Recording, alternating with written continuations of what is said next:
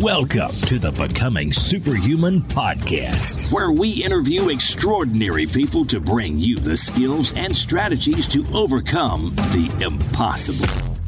And now, here's your host, Jonathan Levy. Before we get started, I want to ask you, what would it mean for you to be able to double or even triple your memory and ability to learn? So many people tell us that this skill would be absolutely life-changing for them, but they just don't have the time. They just don't have the time. So that's why we have developed, my team and I, a 5-day memory mastery crash course where we go into all the fundamental neuroscience and the actual techniques that are used by the world's best memory athletes and world record holders. It's a course that we value at $97, but here's the thing. We are actually giving this course away completely for free. All you have to do to enroll in the course is visit jle.vi/5. That's jle.vi/5. Greetings, SuperFriends, and welcome to this week's episode, which is lovingly handcrafted thanks to a review from Diana House in Canada, who says, "World-class podcast. 5 stars. Jonathan is a great host and has some phenomenal guests. I've learned so much from his Josh Felber and Carrie Campbell and Brian Grasso episodes." Thank you so much, Diana. And for those of you who have not left a review yet, well, I don't have another one to read on the next episode, so please, please, please make sure to do so. On to today's episode. You guys, today we are joined by Steven Landsburg. He is a professor of economics at the University of Rochester, and he's written a number of books, including More Sex is Safer Sex, The Armchair Economist, and most recently, Can You Outsmart an Economist? Now, you might be asking yourself, what does economics have to do with becoming superhuman? Well, the reason I wanted to interview Dr. Landsburg is because of the way that he looks at the world. Economists as a whole see the world differently, and they're able to understand the reasons behind the things that the rest of us just don't see or think are completely random. And you'll immediately see this in the examples that he gives. Well, as it turns out, the subtitle of his book is 100 Plus Puzzles to Train Your Brain. And I think you'll see why. Through the course of the episode, we go deeper and deeper into the logic and rational thinking and critical thinking that economics has trained him to be an expert in. And on top of that, we learn why a basic study of these kinds of problems helps him and anyone who studies this stuff better understand the world around him. It's an absolutely fascinating episode. I really, really enjoyed recording it, and I know you will enjoy listening to it. So without any further ado, Steven Landsburg.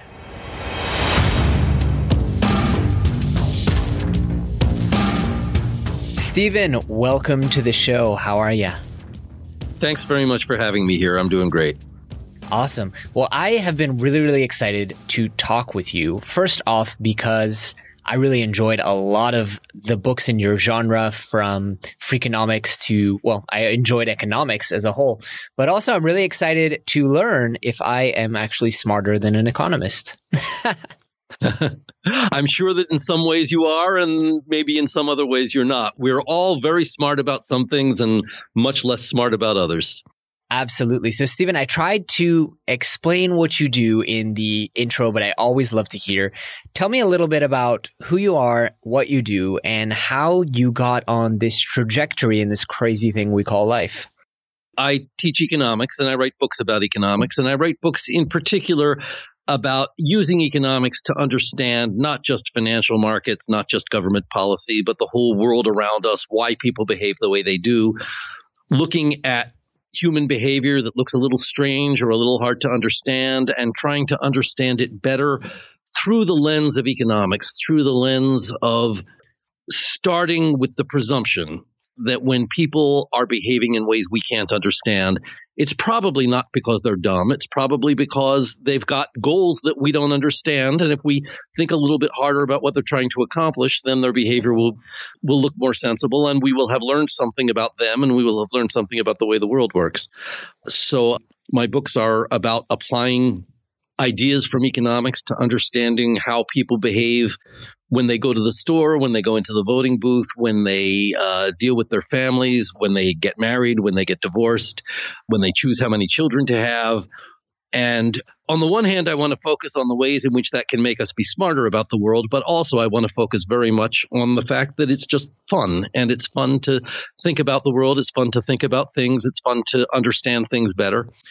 And economics gives us a lot of tools for that. It gives us a lot of tools for looking beyond the obvious, for realizing that there's often hidden motives in people's behavior, and that it's fun to figure out what those motives are. I love that. When were you first turned on to this passion for understanding people through the lens of economics? I suppose it happened in graduate school. My graduate degree is in math. I got a PhD in math from the University of Chicago, but I happened to fall in from the day I arrived at graduate school with a group of friends who were studying economics. And they were so passionate, and they were so excited, and they always had something interesting to say about what they'd been learning and what they'd been studying. I sort of felt like I needed to understand what they were talking about in order to keep up with the lunch conversations and in order to share their passion. So I learned a lot of economics over the lunch table from them, and started thinking more and more about economics, started learning from them what some of the interesting puzzles were, wrote a couple papers that addressed some of those puzzles that got some attention. And then, although my degree was in math, I started getting some job offers in economics and eventually pursued that. And I still was not formally trained in economics, but I had the good fortune to land at a series of universities where there were wonderful colleagues who brought me up to speed, and who, again, I always had the tremendous good fortune of falling in with people who were really passionate about this stuff, and that rubbed off, and I feel very, very lucky to have found this community of people. Fascinating. So tell me a little bit about how economics has influenced the way that you live your life. Some of these puzzles and problems that you've talked about, how they've caused you to look at life differently, and also how you think economics should influence our lives in the way that we live them. Because I think for most people, that's not a clear-cut connection until they study economics to the extent that you clearly have and understand just how much we are influenced by quote-unquote economics. You know, I think maybe the best way to answer that is to start with a simple example of how behavior becomes clearer through this lens. Let me take an example. You don't even have to talk about human beings. Let's talk about pigs. What happens if you take a very strong pig and a very weak pig, you put them in a box together where there's a lever, you press the lever, and the food bowl at the other end of the box fills up with food? Ask yourself the question, which pig will eat better? Now, what's interesting about this experiment is that economic theory tells you which pig will eat better, and it's not the one you expect. It's the weak pig. And biologists have actually run with that. They've taken a strong pig and a weak pig. They've put them in a box together just like this, and it turns out they behave exactly the way that the economists predict. Here's what's going on. The weak pig has absolutely no incentive to press that lever, because if the weak pig presses the lever, the strong pig is going to sit by the food bowl, wait for it to fill up, eat all the food. There's no payoff to the weak pig. If there's no payoff, he's not going to press the lever in the first place. The strong pig has an incentive, because if he presses the lever, the weak pig sits by the food bowl, the weak pig eats most of the food, but the strong pig has just enough time to run down to the food bowl, push the weak pig out of the way, and get the last few crumbs before the weak pig finishes eating. That's a very small incentive, but it's just enough of an incentive to get him to push that lever. The weak pig gets most of the food because he sits by the bowl while the strong pig is pushing the lever, waiting for the strong pig to show up and push him aside. The weak pig gets about 85% of the food. And again, that was something that economists realized. I think most people would not have guessed this. And when you put the pigs in the box, they do behave exactly the way the economists told you they would. That's a fascinating one. It almost reminds me of game theory, which of course is something you study when you study economics. Well, it should remind you of game theory because it is game theory. There we go. It's absolutely an example of game theory. And game theory is a tremendous source of surprising, counterintuitive explanations of why people behave the way they do. Fascinating. How has something like this influenced your life, the way that you live your life? I mean, are there any kind of guiding principles, that you've been able to take out of your extensive study of economics and be like, I probably should do this differently, or I probably should stop doing this? Frankly, I think the main way it has influenced my life is it has given me something that's really fun to think about, and I think about it all the time. So there's that. But if you're looking for sort of more direct applications, not just to the fact that I like to think about it, economics is full of simple principles that can make you live your life better. One of the simplest and one of the first ones that we teach our students in the first courses is to recognize, for example, that sunk costs are sunk. If you have made a mistake that you cannot recover from, it does not make sense to try to recover from a mistake that you can't recover from. If you have thrown a lot of money at a project that you realize is going to fail, there is sometimes this human instinct to say, well, I've thrown so much money at this project, I can't abandon it now. But my goodness, if you figured out it's going to fail, of course you should abandon it. There is, and the behavioral economists particularly have investigated this, there is a tremendous human tendency to make the mistake of thinking that if you've invested a lot in something, that's a reason to continue investing more. It's not. If you have figured out that things are less promising than you had expected them to be, you want very quickly to reevaluate and think about how much effort you're putting into this. And I think it pays to remind yourself of that all the time. And one thing that economics does is it does remind us of things like that all the time. That's brilliant. And I hadn't even thought about the whole field of behavioral economics and all the kind of prominent thinking that's been done there in just decision making, and how even a cursory understanding of economics will make you make very different decisions, and potentially decisions that are much better for you. Absolutely. In fact, in my new book, Can You Outsmart an Economist, I have an entire chapter of little puzzles about choices that you could face where somebody gives you a choice between, do you want to play this lottery or that lottery? It's a little hard to do in a podcast because there are, in order to describe the lotteries, there are some numbers. And I think if you don't have the paper in front of you to keep those numbers straight, it's a little hard to pose the problem in a medium like this. But very simple problems where most people make the same choices as other people make. Would you rather, for example, have $1 million for sure, or would you rather play a lottery where you've got a good chance of getting $5 million and a small chance of getting nothing? Mm-hmm. There's a series of problems like that where most people make the same choices that everybody else makes. And then I demonstrate in the book that if you, in fact, consistently make those common choices, then it is very easy for someone to take all of your money with certainty by offering you these choices in the correct sequence. You will end up, not probabilistically, but with certainty, at the end of the story, you will have given this person all of your money. That's gotta mean that the choices you're making are not wise choices. Any one of the choices is individually perfectly wise. If I asked you, would you rather have $1 million for sure or a pretty good chance at $5 million? Either one of those choices is perfectly sensible. Some people prefer the security. Some people prefer the shot at something really big. That's okay. Every one of these questions has no right answer. Every one of these questions, some perfectly sensible people will answer it one way. Some perfectly sensible people will answer it the other way. And yet the surprise is that the collection of answers that most people give, if you give that entire series of answers, and if I present those lotteries to you in the right order, you will end up definitely facing disaster. So I can't point to the single choice that is a mistake, but I can still tell you that if you make all of those choices, they add up to a collective mistake. And that is surprising, that a bunch of choices, no one of which is wrong, can collectively be wrong if you make them all together. And again, I wish I could explain that a little better on the air here, but I think we would need to have a piece of paper in front of us with some numbers on it. I'll encourage people to look in the book if they want to see more detail on that. There you go.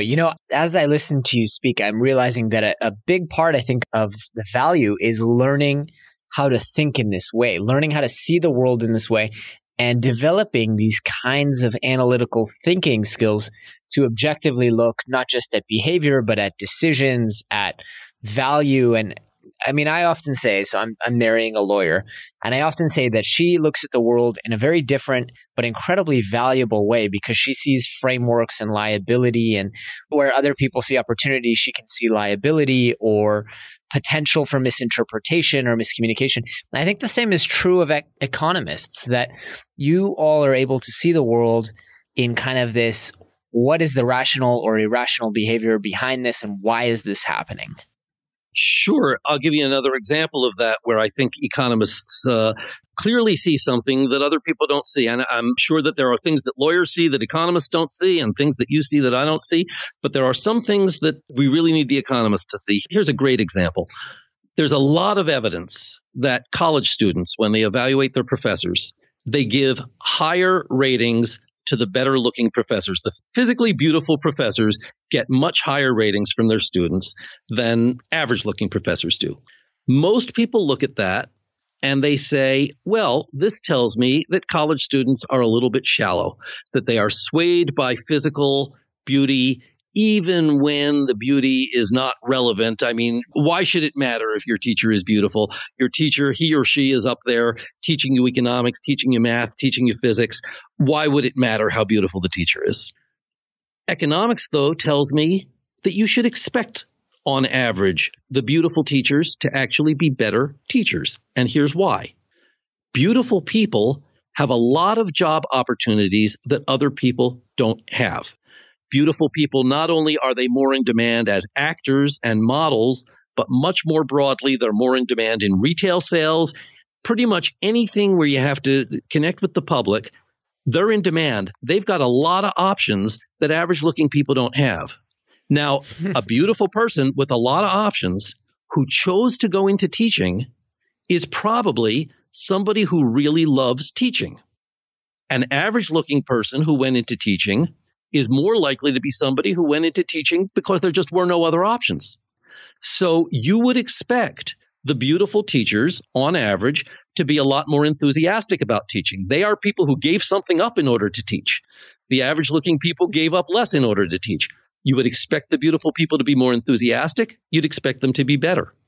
In fact, when I teach this example to my students, I tell them, if you show me a lighthouse keeper with movie star good looks, I will show you probably the greatest lighthouse keeper the world has ever seen, because somebody who gave up a career in the movies in order to become a lighthouse keeper is somebody who is really dedicated to lighthouse keeping.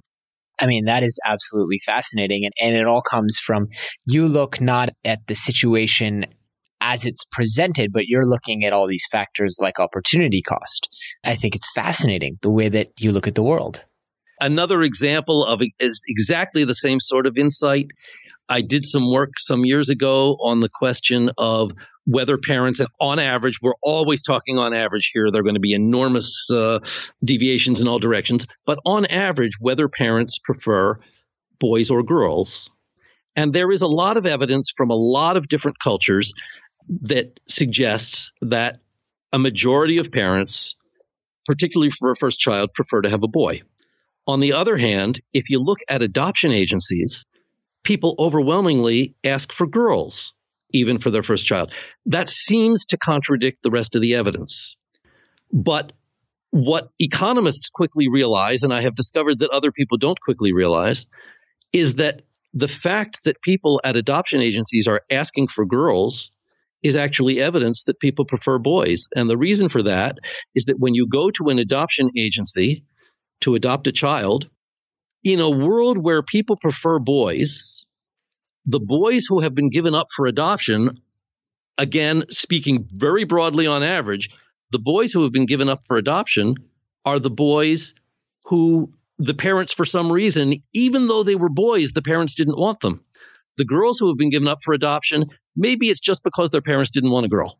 And so on average, the boys in the adoption agencies will be of lower quality than the girls in the adoption agencies.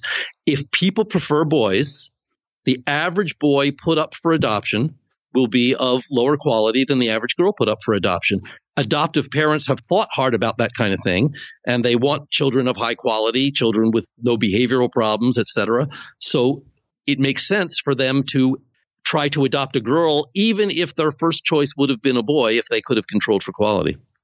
It sounds a little bit cruel when we use the term quality to describe a human being, but I totally understand what you're saying. It's, in terms of ease of care and in terms of, a child who's not going to be difficult or have emotional problems or health problems, or a lot of parents aren't willing to take on that burden. And essentially, if I understand correctly, you're saying if a boy ends up in an adoption agency, there's likely a reason that the parents, felt it was too much of a challenge. Exactly. If a boy ends up in an adoption agency, it's likely, and again, of course, there are going to be exceptions all over the place. It's likely because the parents thought he was too much of a challenge. Girls, on the other hand, sometimes end up at adoption agencies just because parents prefer not to have girls. Again, this is a statistical thing, but there are going to be some girls who are there not because of behavioral problems, not because of challenges, but just because of gender. And so if you're shopping at the adoption agency, you're right. Quality, I realize to a non-economist sounds like a cold word.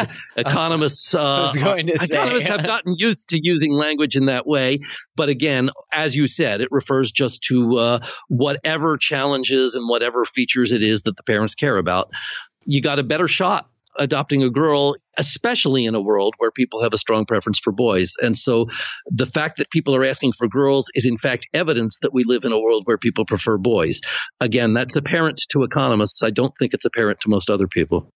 Right. Yeah, I figured we would clarify that one because I got the impression that quality was an economics term. I was like, I'm not sure that's going to play out as well on the recording, so maybe we'll just clarify. All I mean by quality is that they fit better whatever it is that the parents are looking for. Right. They're a better match to what people in the market are looking for, so to speak. Exactly. These examples are fascinating. I feel like I could just listen to these all day long. Oh, good. I got plenty more if you want them. Yeah. Let's do a couple more because I'm just fascinated by these. And I think people listening in the audience are also fascinated in just this completely different way of seeing the world. I saw a tweet recently it was somebody well known, and it's slipping my mind who it was. Again, the name is in my book, Can You Outsmart an Economist? But somebody fairly prominent tweeted to ask why it is that, at least in the United States, the number of fast food cooks is enormous compared to the number of coal miners. Nevertheless, our politicians are constantly looking for ways to help the coal miners at a level which they're never looking for ways to help the fast food cooks. Coal miners get a lot of attention, a lot of discussion among politicians. What can we do to make their lives better? Fast food cooks don't lead very desirable lives either on average, but they get almost no attention from politicians. Why is that? And this led to a long discussion on Twitter where people were raising all kinds of possibilities. Is it possibly a racial thing, that the racial makeup in one profession is different than it is in the other?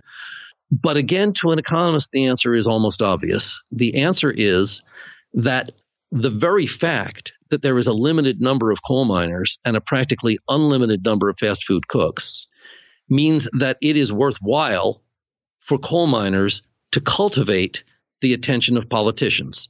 Because if politicians do something to help coal miners will benefit. If politicians raise the wages of coal miners will earn higher wages. And they will keep those higher wages because it is difficult I'll explain why. I'll talk about the fast food cooks. What happens if the fast food cooks lobby for higher wages and the politicians help them? I'll tell you what happens. Their wages go up and immediately people flood into fast food cooking as a job. People quit the car washes, they quit other unskilled occupations, and they become fast food cooks, and the wages are bid right back down again. The fast food cooks, even if you could get them organized, even if they were brilliantly organized, there is little reward for lobbying for favors because whatever favors they get are just going to draw more people into that job, and that's going to bid their wages right back down. Coal miners don't face that because there are a limited number of coal mines. People can't flood into coal mining because there just aren't a lot of coal mining jobs for people to try and take. The people who cultivate the politicians are going to be the people in jobs that it is hard to enter. That's where the rewards are. That's why, for example, in countries around the world, and you're in Israel, I expect this is true there, although I'm not knowledgeable and you may be more knowledgeable than me. But in countries around the world, we see governments catering to farmers in a way that they never cater to, let's say, grocery store owners. The reason for that is, again, if the grocery store owners get favors from the politicians, the result of that is that a lot more grocery stores are going to open up, and all of those gains are going to get competed away.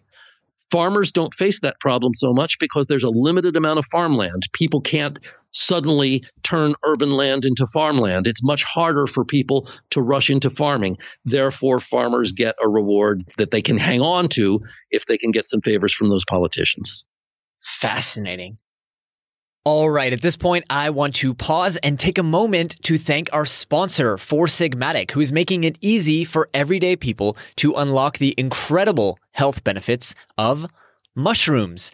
I originally learned about Four Sigmatic when I met their founder at a conference in 2015, and I have been pretty much obsessed with their products ever since.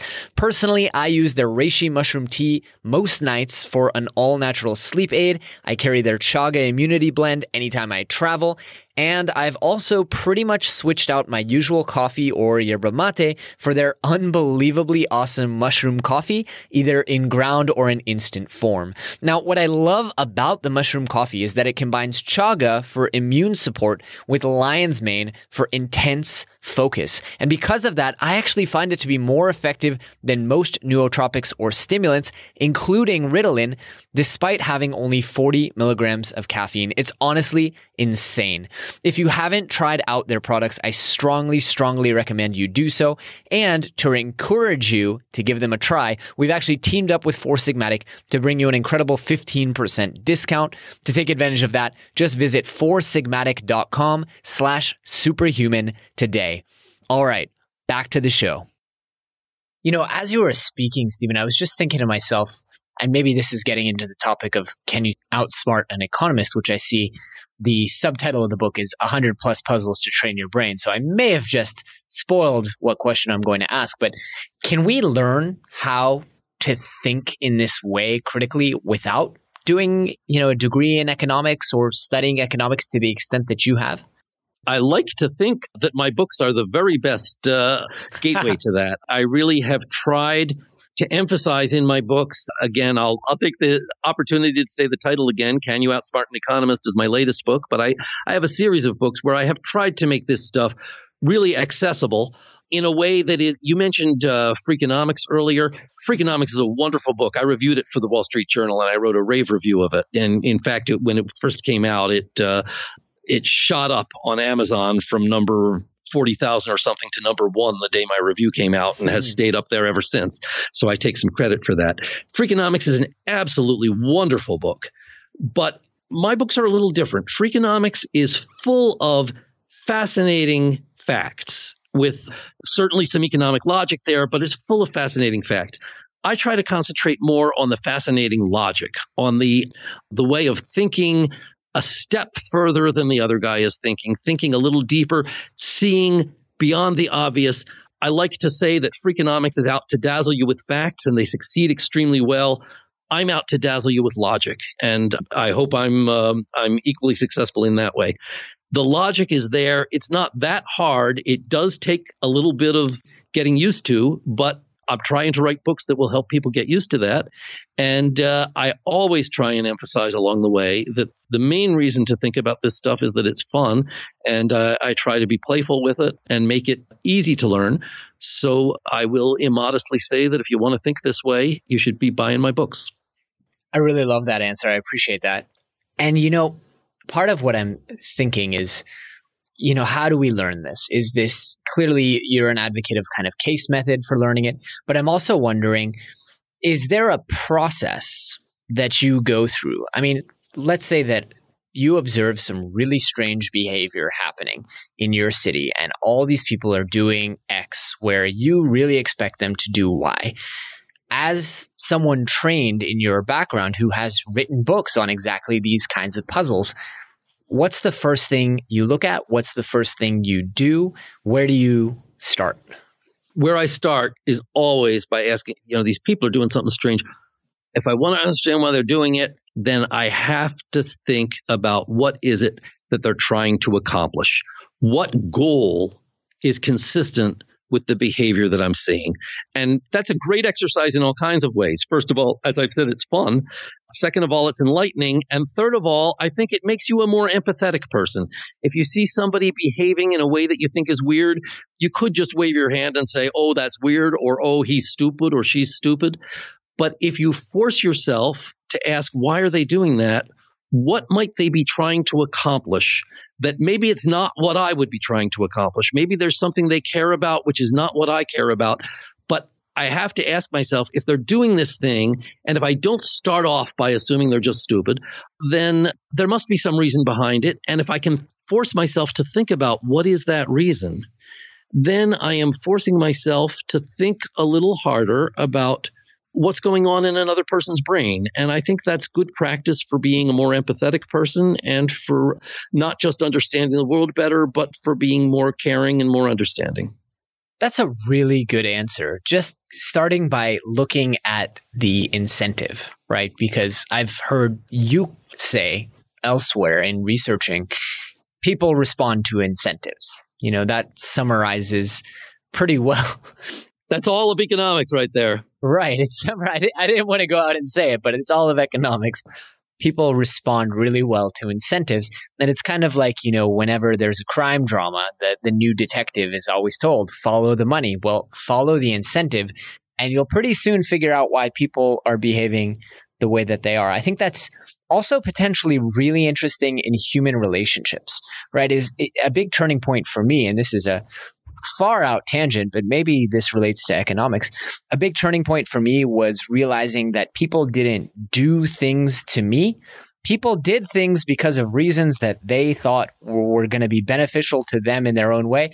And I was an innocent bystander. And that even counts for, someone publicly defaming you on the internet. They did it because they thought there was some incentive for them, whether that is the moral high ground, or they felt that they were protecting others from, your snake oil. And I came to realize that there is a complete separation between those two things.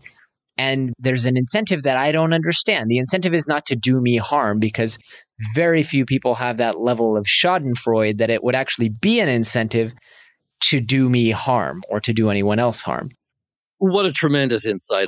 And I think all of us who are visible on the internet have run into these people who appear to be completely motivated by doing us harm for no reason that we can understand. But you are absolutely right. They have their own incentives, and the effect on us is nowhere near, it's not in the top 50 reasons that they're doing what they're doing. Right. And if we can realize that, and if we can focus on that, then we understand them better, we understand the world better. And I think it probably makes us happier to understand those things. Sure. And I think this is a master skill that I see in my fiance where, I'll do something stupid or inconsiderate or forget to do something that I should be doing. And to her credit and to my great benefit, her first thought is not, why would he do that to me, or why wouldn't he do that? It's, okay, what was he thinking was going to happen? Why did he do that? And what was the most likely positive intention behind it? I mean, it really makes all the difference, not just in her quality of life, from what I can tell, but also in my quality of life. You say that so articulately. And as you say it, I think back, I'm not going to go into details, but there are certainly times in my past when if I had had that insight, I would have been much more effective and much happier. Totally. I'll add one more example on this lovely tangent we're on, which is I once read, I was having some real difficulty with a team member in my last business. And someone handed me a book called Coaching for Improved Work Performance. And it exposed me. It was by Ferdinand Fournier. I still remember it to this day. And there were many very interesting ideas, including the idea that, before you ask yourself, why is this person doing the wrong thing? Ask yourself first, do they know what the right thing is? Which was like a breakthrough to me, that other people couldn't see what was going on in my mind. But another thing that I thought was so fascinating was that in some sick, twisted, weird way, for some people, and I'm not saying these people are sociopaths or anything, but for some people, being kind of called out or reprimanded or bugged by the boss gives them a subconscious, that's an incentive, because it gives them subconsciously a signal that they are important and worth the boss's time, and the boss must care so much to repeatedly help me with this thing I've been struggling with. And it was like, oh my God, even negative attention can be an incentive. And it just, at the tender age of, I think I was 18 or 19 when I read this book, helped me realize, like, you have no idea what other people's incentives look like, and they could be so different from your incentives. Absolutely. That's a great insight, and it's really an economics insight, and it goes to the heart of what it means to be an economist. I'm always asking, what are the other person's incentives, putting and recognizing that they may be very, very different than the incentives that you would have in that situation. And it does help you see the world better and function better in the world.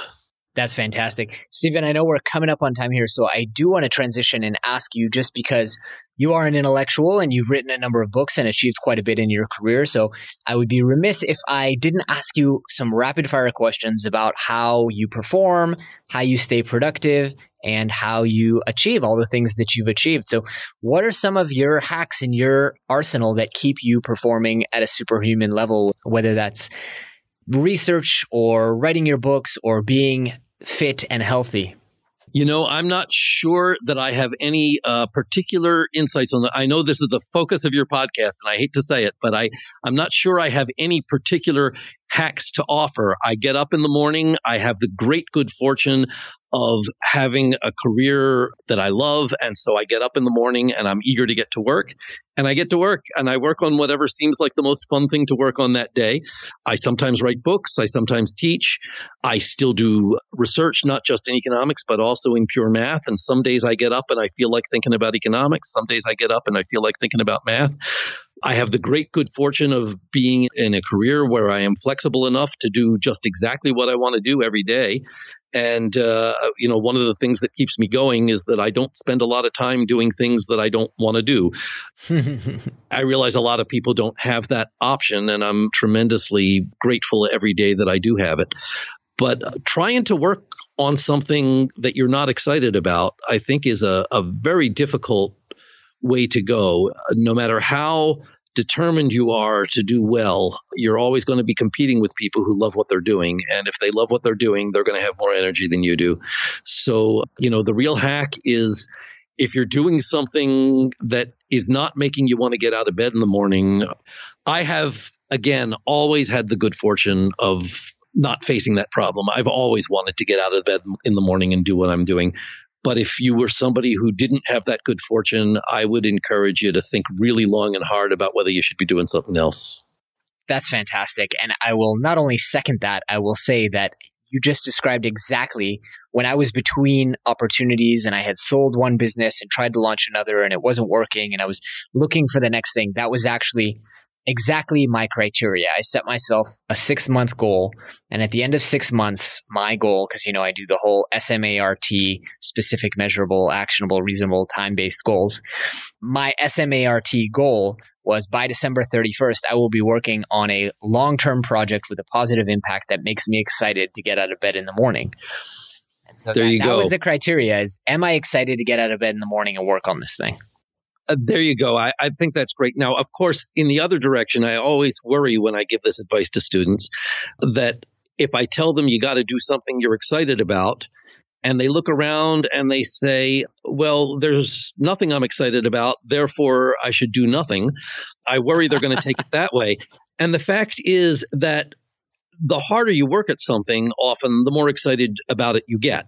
Something can seem so formidable and so daunting at the beginning that it just is off-putting and you don't want to face it. But if you throw yourself into something, if you really work hard at something, it becomes more fascinating the more you work on it. And the more you start to master it, the more you start to get into the details of understanding what you're doing and how things work, the more fascinating, the more exciting it gets. So it's a balancing act there. On the one hand, you don't want to end up in something that's not going to excite you. But on the other hand, you do want to keep your mind open to the fact that what doesn't excite you today might excite you tomorrow if you give it a chance.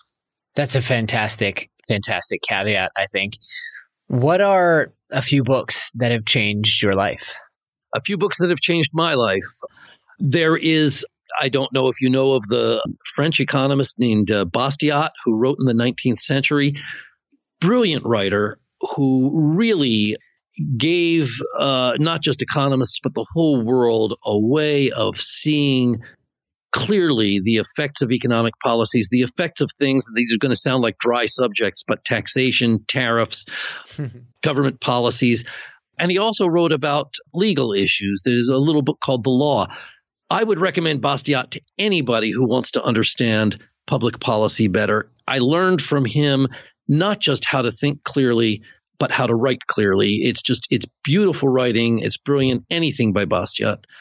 The other great economists who have both thought and written very clearly, Milton Friedman is a tremendous example of somebody who reached the public and made ideas clear in a way that, again, in many of these ideas were familiar to economists, but until Milton Friedman came along, they were not well understood. And through his books and through his television shows and his public speaking, he became a spokesman for a lot of specific ideological views that many economists share, many economists don't share.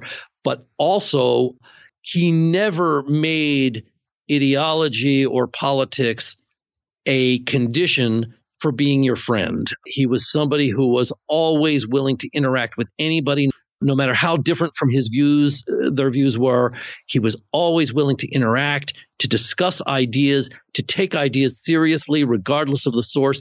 You see him in the videos on YouTube interacting with people who are diametrically opposed to him on ideology, but always respecting what they have to say, listening carefully to what they have to say, picking apart the logic mercilessly when the logic was not solid, acknowledging their good logical points when the logic was solid, engaging and showing people how much there was to be gained by talking to each other. I think he was brilliant that way, and all of his writing, I think, whether or not you agree with all of it, is a tremendous lesson in how much there is to be gained by engaging with ideas. Fantastic.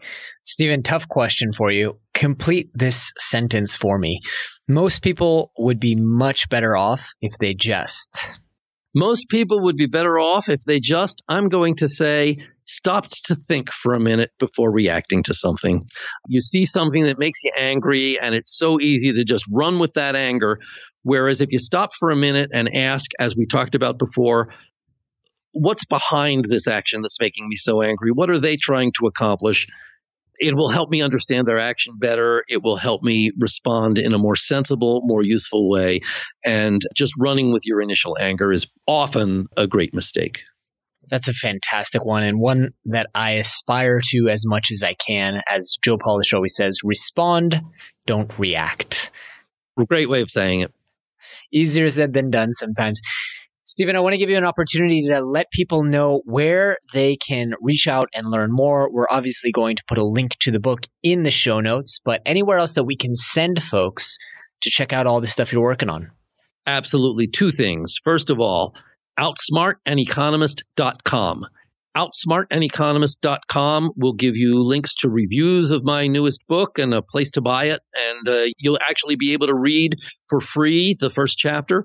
If you go to outsmartaneconomist.com, that's all one word, outsmartaneconomist.com, you'll be able to read a chapter for free and learn much more about the book. The other thing is my blog, which is at thebigquestions.com. I used to blog every day. Now I blog 3 or 4 times a month, so it's a little less active than it used to be. But of course, all the old posts are there. There are years and years of old posts to go back and read through. The blog, again, is at thebigquestions.com, and there's a tremendous amount of back archives there that you can read through with the sort of material that we've been talking about today. OutsmartAnEconomist.com and thebigquestions.com. Fantastic. And one last question for you, just because we ask it at the end of every single episode, which is, if people remember just one key takeaway from this episode and they carry it with them for the rest of their lives, what would you hope for that to be? I would hope for that to be buy my books. I love it. Love it. Dr. Steven Landsburg, thank you very, very much for spending your time. I really enjoyed our conversation, and I know our audience did as well. So did I. And I want to say on the air here, I've done a lot of these podcasts, and you are the best. You are just really terrific. Thank you so much for having me. Thank you. I really appreciate it. You take care. You too. All right, Super Friends, that is all we have for you today. But I hope you guys really enjoyed the show, and I hope you learned a ton of actionable information, tips, advice that will help you go out there and overcome the impossible. If you've enjoyed the show, please take a moment to leave us a review on iTunes or Stitcher, or drop us a quick little note on the Twitter machine at GoSuperHuman. Also, if you have any ideas for anyone out there who you would love to see on the show, we always love to hear your recommendations. You can submit on our website, or you can just drop us an email and let us know. That's all for today, guys. Thanks for tuning in. Thanks for tuning in to the Becoming Superhuman podcast. For more great skills and strategies, or for links to any of the resources mentioned in this episode, visit www.becomingasuperhuman.com/podcast. We'll see you next time.